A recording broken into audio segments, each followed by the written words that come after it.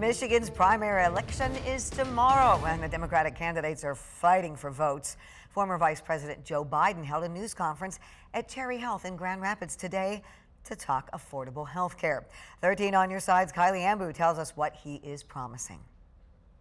Michigan voters have just one more day until their voices can be heard, and the two Democratic frontrunners are making their presence known with appearances at Cherry Health and other areas across the state. Welcome, Mr. Vice President. Glad you're here.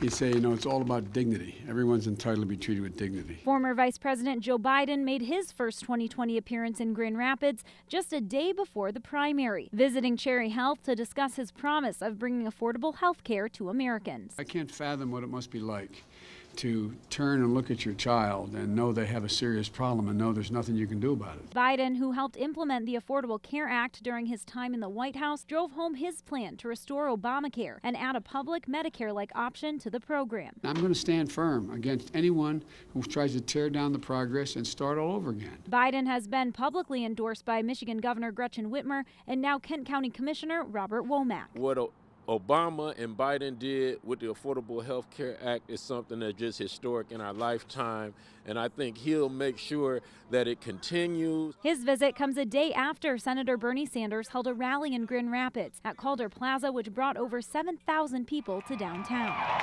Both candidates have been campaigning across the state for votes, with Biden showing a significant lead according to a poll by the Detroit Free Press. However, Sanders came back from similar numbers to win Michigan in 2016 in an upset over Hillary Clinton, so it could be anyone's game. Primary elections begin tomorrow. For more information, head to our website, 13onyourside.com.